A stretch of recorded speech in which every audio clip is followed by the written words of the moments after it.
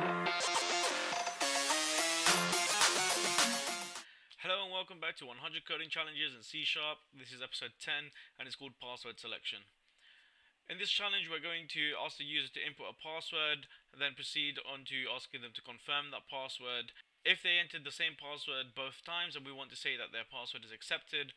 Otherwise we're going to say that the two passwords did not match. If you want to attempt this challenge yourself, then hit that pause button now when we get started. Okay, so let's begin. We're going to ask the user to enter in a password, and then we'll store that in a string called password console.readline, and then we'll ask them to confirm their password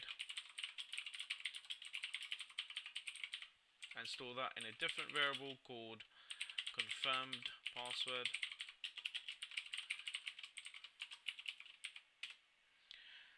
And then we want to do an if statement to check that the password, this variable, is equal to this variable.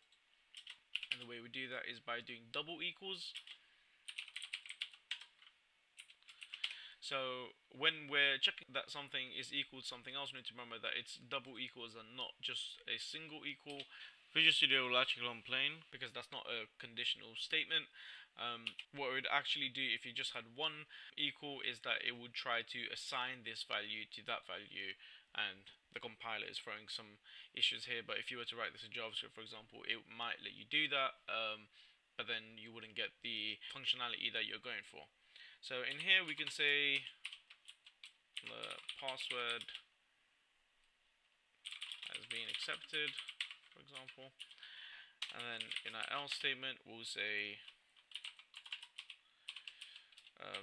the two passwords you entered did not match, for example.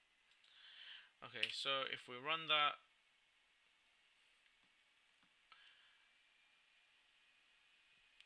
ask me for a password, so I'm just going for password1, and then to confirm my password I want to write password2, let's say, and I should say the two passwords you entered did not match. So if I run that again and try to do it properly this time, password1, and then I confirm my password with password1 again, password has been accepted. And there you go, that's how you compare and check that two strings are matching each other.